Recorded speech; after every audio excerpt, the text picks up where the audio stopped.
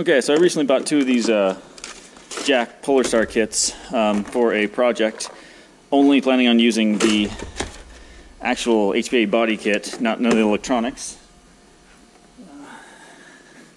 This is the one of the ones we got that is suspect with the red doodad.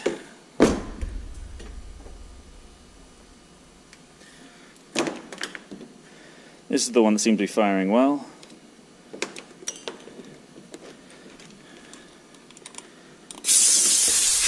Oops. Should plug that in first. I just have the Y split in the air to both the HPA engines.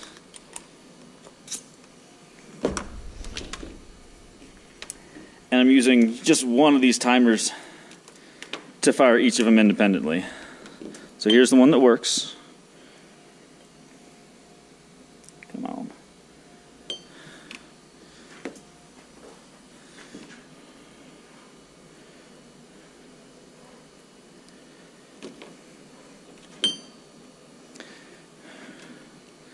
Just closing the auto and the fire switch with both one switch.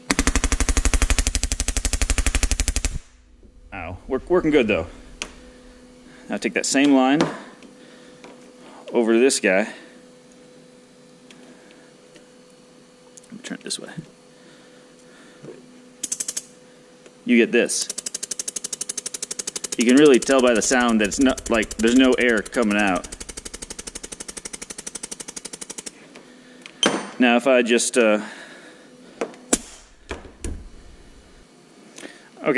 so now if we take this suspect solenoid, set it over there, take this good one, come on.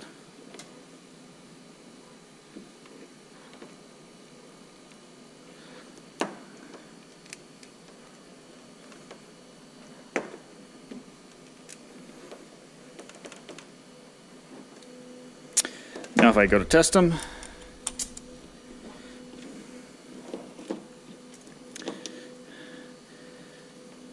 this is the suspected good solenoid with the HP engine that had the bad solenoid. If I can get this in, totally works. Now if I go to this guy, following the solenoid that was bad, same problem.